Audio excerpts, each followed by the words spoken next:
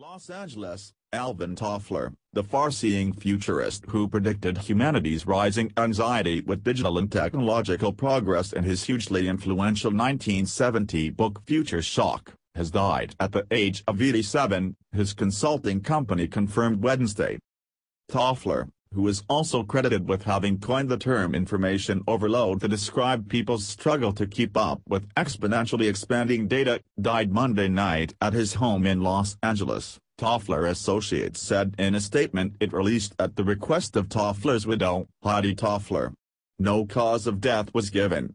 Future Shock sold millions of copies at a time when society was in churn, amid riots over the Vietnam War, the maturation of the civil rights movement and the growth of centralized mass media.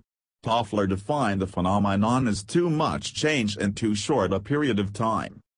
The book was the fruit of 5 years of work that began in 1965 with the publication of a magazine article titled The Future is a Way of Life.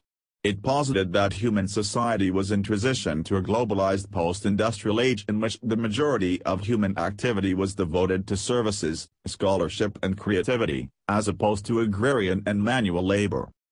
Soon, he wrote, the post-industrial economy would give way to a knowledge-based new economy, characterized by the ever-accelerating pace of daily life, the pulling apart of the traditional family, rapid changes in business and politics and the ascendance of technology in daily affairs.